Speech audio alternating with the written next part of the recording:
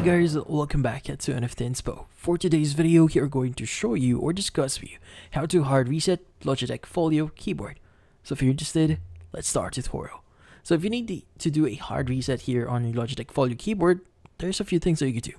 So first is you want to make sure that you unpair the keyboard first from your device. So you want to go to your Bluetooth settings, or in this case on your iPad or tablet, and remove it from the paired list. Now next is you want to turn the keyboard off and turn it back on, just to make sure that we start from a clean state here.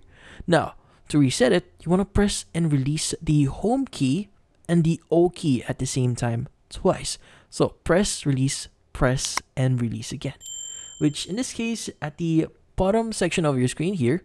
So at the top left here, we have our home key and the O key here. So you want to go ahead and press, and on this case, press them and release, and press and release again. Now, after that, you want to press the home key and the B key together. So we have a home key and the B key.